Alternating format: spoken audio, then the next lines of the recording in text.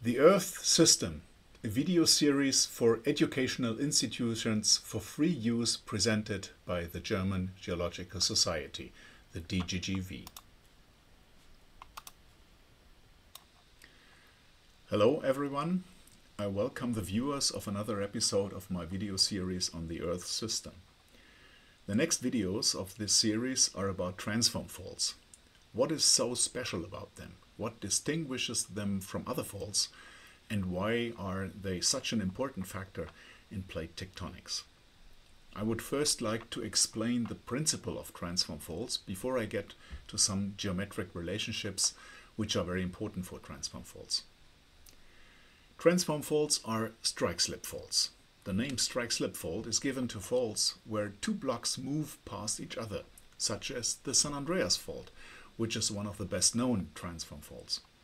So it is neither a normal fault that we expect in graben systems, nor a thrust fault or overthrust as it frequently occurs in collision zones, for example in subduction zones or where two continents collide with each other.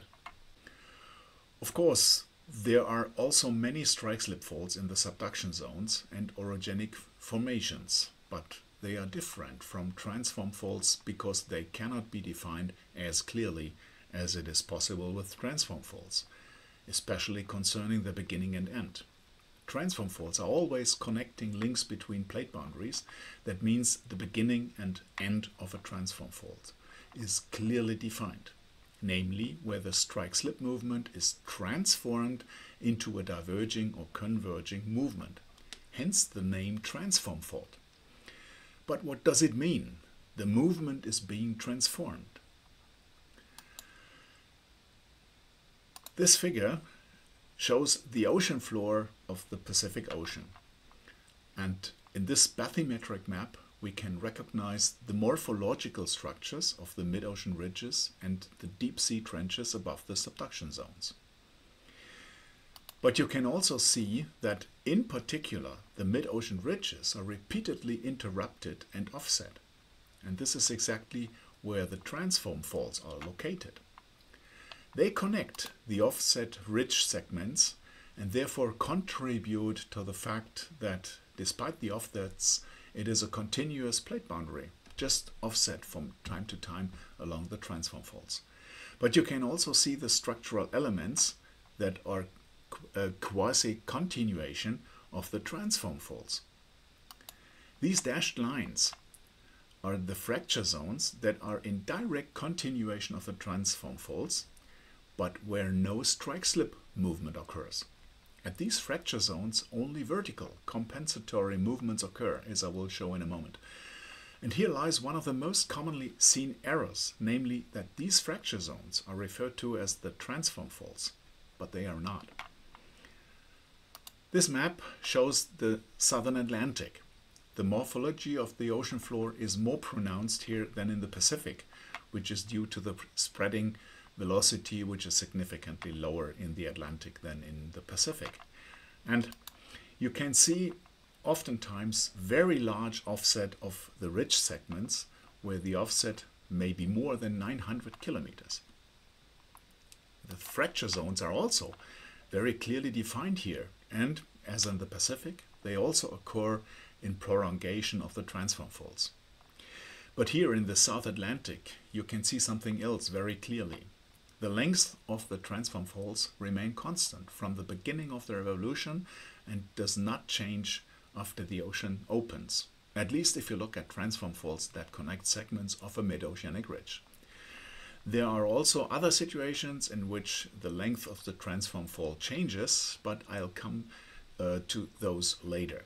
Now, first, the transform faults at the ridge axis. Let's take a closer look at the ridge axis and the transform faults in between the central area of the Atlantic. If you copy these lines along the fracture zone to the edges of the continents, once west to the coast of South America and once east to the coast of Africa, you notice that they coincide fairly well with the coastlines. Well, that's a bit imprecise, but there is a basic accordance on both sides, and that is a consequence of the spreading between South America and Africa. The area highlighted in red here is the newly formed oceanic crust since the opening of the South Atlantic in the Middle Cretaceous. That was around 115 to 110 million years ago. I've compared the situation in the Middle Cretaceous here on the left with the present situation. This is exactly the same place that we just looked at.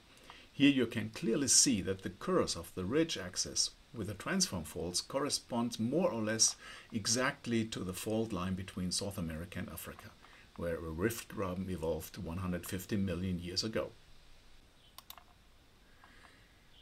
We can take a look at the process of the breakup of a continent with the formation of transform faults in this short animation.